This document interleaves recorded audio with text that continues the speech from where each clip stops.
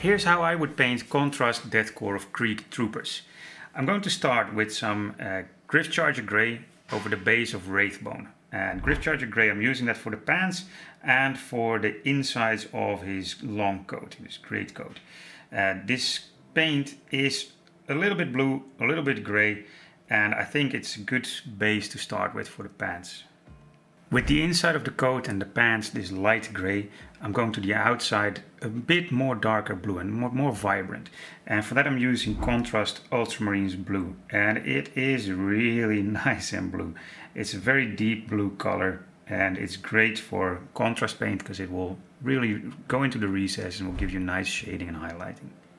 There he is, bright blue coat and some light grey pants. Now time for contrast black Templar, and I'm going to hit all of the metal parts of the mini with this, and that's just to make it black, and then later we'll dry brush it a little bit for some metallic shine. So it's the gun, it's the helmet, it's the armor, it's the backpack, the parts that are metallic, and the boots as well.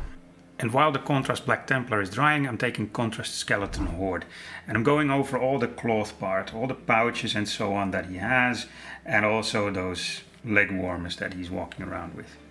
And then a bit of contrast Snakebite Leather for the gloves, just to make it look like they're nice and leathery gloves. And I didn't want to do them black as well, because then you just can't see the difference between the glove that's holding the hand here and the gun. Now the white mask and the hose that's attached to it don't have any contrast in it. You can see here it's just a little white patch on the mini. And to fix that I'm going to wash it very lightly with some Nuln Oil. I want to keep the face and the mask still white so it gets that skull look. So you can't really wash it heavily with Nuln Oil. You can't drown it in a wash like I normally do. But just a little bit that seeps into the recesses is good, because it will get you the contrast and it will make his face show up again. And to finish that skull look, I'm going to take some black and paint the lenses on his mask. This will really make the mask look like the skull that it's supposed to be.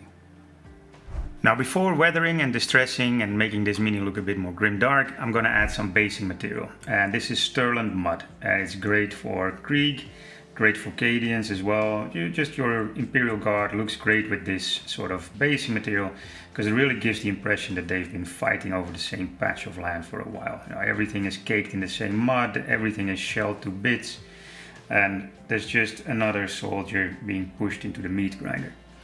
And when this basic material has dried, I'm going to start griming up the mini, make him look more dusty, dirty, rusty, bloody, whatever is needed to make him look a little bit more grimdark. Time for a bit of weathering, battle damage, dust and dirt on this mini, because right now this is all just contrast paints and it's pretty simple to get him to this level.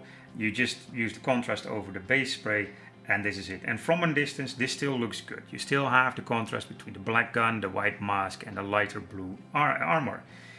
But my style is a little bit grimdark. I have a simple grimdark style that I use in many of these beginner videos that just gives you a little bit of battle damage on the metals, a little dust and dirt on the uniforms. So take some Stormhost Silver and lightly dry brush all the metals. And the gun will immediately start looking like a metal gun rather than a plastic toy soldier's gun. And it will immediately also set this material apart from the overcoat, from his armor, as a cloth. Otherwise, all the parts of the mini reflect the light in the same way, because you used contrast paint for all these parts. And now that there's some metal scratches and dry brushing on the helmet and on the shoulder pads, it starts to look like metal instead of just plastic.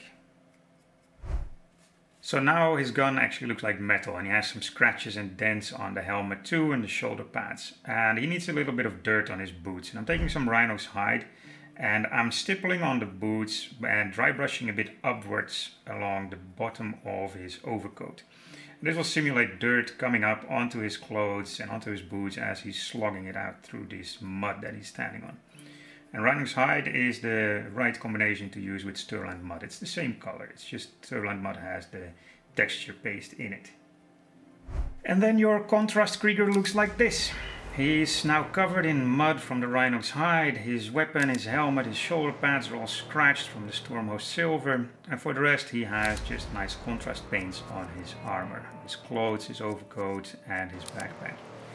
And this is a pretty simple way of painting your Krieg, and it's less than 10 paints, so you don't have to buy hundreds of paints when you start a new army, and it's easy to keep up with. You can do this in a squad of 10 men, maybe in an evening. Wait for the contrast to dry on one miniature, and in the meantime you're painting the rest, and then by the time you finish with number 10 you can probably start with the contrast paint, the next contrast paint, on your first miniature. And that way you can work through a squad in a relatively short time. As always, thank you very much for watching this video. See you next time.